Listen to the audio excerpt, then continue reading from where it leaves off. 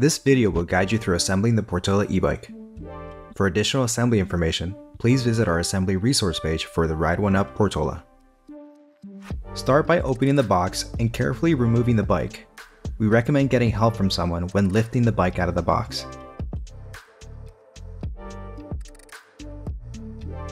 Remove the small box near the top of the bike by cutting the zip tie.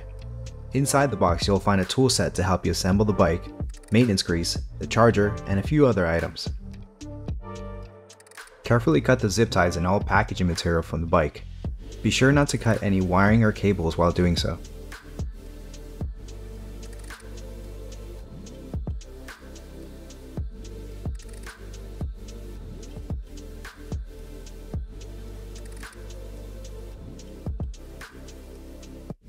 Place the stem and handlebars on the side of the bike with the front tire.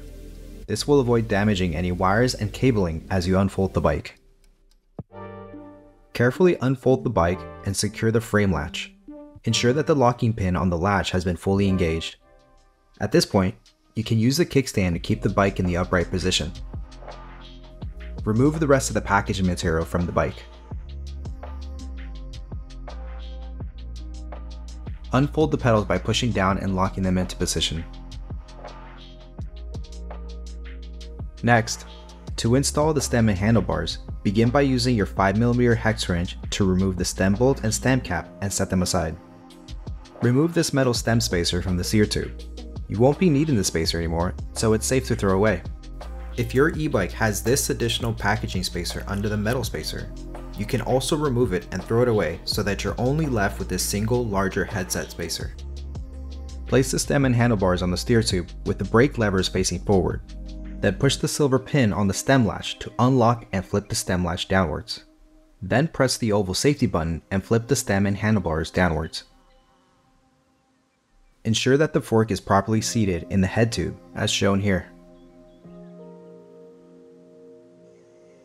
Then place the black stem cap on top of the steer tube and tighten the stem bolt with your 5mm hex wrench to about 5 Nm of torque.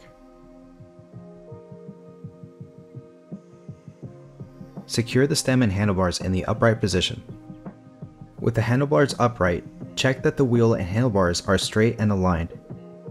You can use your legs to keep the wheel in position while you center the handlebars into alignment. Now that they're aligned, unlatch and fold the stem once more and using a 5mm hex wrench, further tighten the stem bolt to about 7 Nm. This will ensure your handlebars are secure and safe to ride. Using the 5mm hex wrench, screw the two side screws by alternating between them, tightening a little at a time to ensure that they're equally tightened. Ensure that the fork and stem are properly installed by holding down the left brake and firmly pushing the bike forwards and backwards. If it feels loose, go back and properly seat the stem on the head tube and tighten the stem cap bolt back to 7 Nm. Adjust the headlight angle so that it's pointed slightly downwards and tighten using a hex wrench. To adjust the seat height, unlatch the seat clamp and set the length of the saddle to the desired height, then latch the seat clamp to secure it into position. Adjust the tire pressure to the specifications noted on the sidewall of the tires. The keys to your bike are zip tied near the handlebars. Carefully cut the zip tie, ensuring that you don't accidentally cut any of the wires of the bike.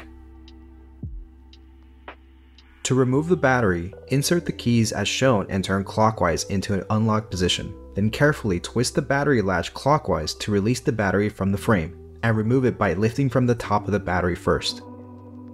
To reinstall the battery, place the bottom of the battery into the frame first, then the top, and push down until it clicks, then turn the keys counterclockwise to lock it into place.